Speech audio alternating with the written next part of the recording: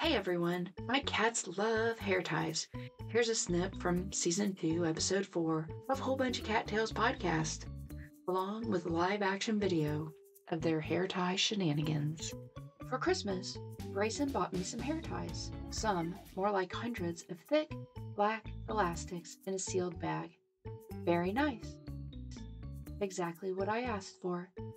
But as soon as I saw them, I knew I'd be battling with Lila to keep them contained.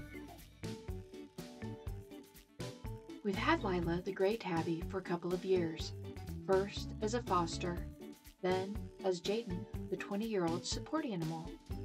For the longest time, she stayed in his room, but once he decided to adopt her, we let her out of the basement to try to socialize with the other cats. Eventually she did. She likes to play fetch with the hair ties, bat them around.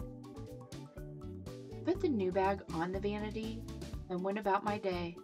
Lila jumped up there and started dumping out the hair ties. She grabbed one and off she went. Apparently, the other cats had been watching Lila's enjoyment with these ties and decided they too would like to play with them. When Lila is done with the hair tie, she'll just leave it where she's at and move on. Bamboo, one of the orange tabbies, came into my room the other day and attacked the black elastic on the floor. First, he pounced on it, then he jumped up and tossed it in the air. As it landed, he pushed it across the floor and repeated the entire scene. He played with that hair tie for 20 minutes. That was the first time that I'd seen him show any kind of interest in a round black elastic hair tie. But based on his enjoyment, it wasn't his first time. The cats don't fight over the hair ties, at least not with each other.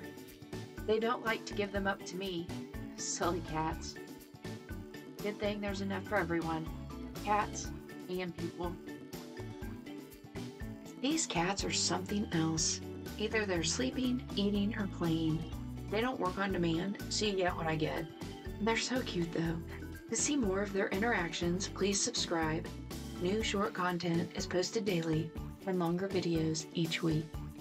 Thanks for watching.